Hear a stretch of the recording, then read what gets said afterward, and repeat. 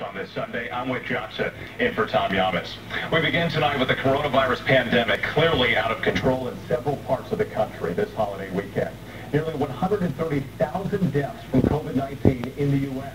There is now concern over a possible explosion of cases following huge parties and packed beaches, some with little regard to safety. Florida is reporting more than 10,000 cases in one day, accounting for 20% of new cases nationwide. The state now topping 200,000. Texas now with more than 190,000 cases. Hospitalizations there at a record high. In hard-hit Arizona, the mayor of Phoenix now saying the state, one of the last to shut down, reopened way too early. And look at these images that may concern a lot of health officials. Hundreds of people crowded together at a massive lake party in Michigan. President Trump facing backlash over his unfounded claim that 99% of COVID-19 cases are harmless. The head of the FDA refusing to defend that comment. ABC's Trevor Ault leads us off. Tonight, alarming images from around the country of holiday weekend crowds with little regard for the pandemic.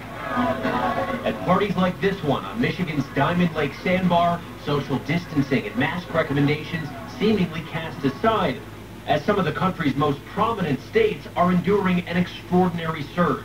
Florida has exceeded an ember level. It's exceeded a small fire on the stove analogy. This fire has exceeded in Florida and in Texas and Arizona into something that is much larger. Florida now crossing 200,000 confirmed cases. It's 10,000 today alone, accounting for 20% of new cases nationwide. As the cases do rise, increase in hospitalizations will definitely increase as well. This is going to be something that isn't going to go away overnight. In Texas, as the state sets records for new cases and hospitalizations on Saturday, leaders from two of the state's biggest cities now considering stay-at-home orders. If we don't change the trajectory, then I am within 2 weeks of having our hospitals overrun. We don't have room to experiment, nor should we wait for all the hospital beds to fill and all these people to die before we take drastic action. In California, the Los Angeles County Health Director now requesting hospitals implement decompression plans, saying they might not have enough ICU beds for an incoming surge, while in Arizona, hospitalizations have already hit a record high. We opened way too early in Arizona. We were one of the last states to go to stay at home and one of the first to reemerge. And as more young people test positive nationwide, at least 112 University of Washington fraternity members have contracted the virus, and Penn State University reporting its first student killed by COVID-19.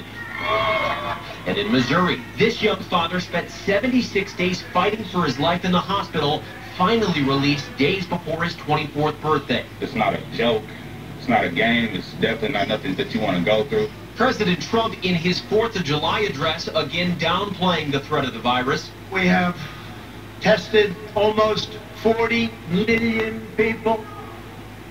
By so doing, we show cases, 99% of which are totally harmless. That claim drawing ire today.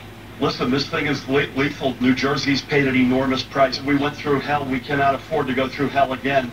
The FDA Commissioner, Dr. Stephen Hahn, would not defend the president's statement. How many cases would you say are harmless?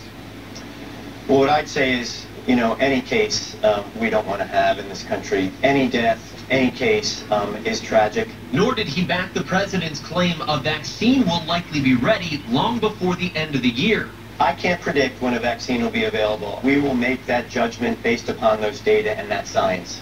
But as the country waits for a vaccine, restricted businesses are facing a heavy economic toll. In San Diego, restaurateur Chad Klein says he wants to keep people safe, but ongoing restrictions are like adding a lead weight as his business is sinking. The government is definitely destroying the restaurant business. If us closing helps this effort against coronavirus, then there needs to be restitution for that closure. Many businesses still struggling. Trevor Ault joins us from New York City. And Trevor, the city is moving into phase 3 of its reopening tomorrow, but indoor dining will have to wait. Well, Governor Cuomo and Mayor de Blasio say, having seen the impact of people gathering indoors in other locations, it just wouldn't be safe to allow indoor dining here in the city. So now we're seeing more restaurants try to get a little bit more creative and expand their outdoor dining so they can provide at least some service in these tough times. All right, Trevor, thank you.